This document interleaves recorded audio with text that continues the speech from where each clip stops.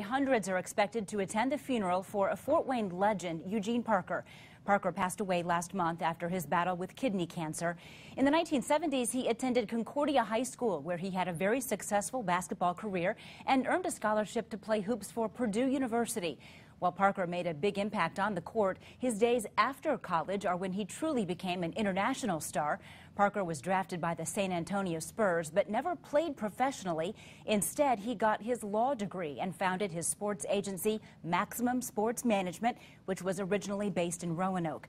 Parker's client list included NFL Hall of Famer Rod Woodson, Deion Sanders, Emmitt Smith, and Larry Fitzgerald. The funeral will begin this morning at 11, and to learn more about Parker's life, head to our website, wayne.com.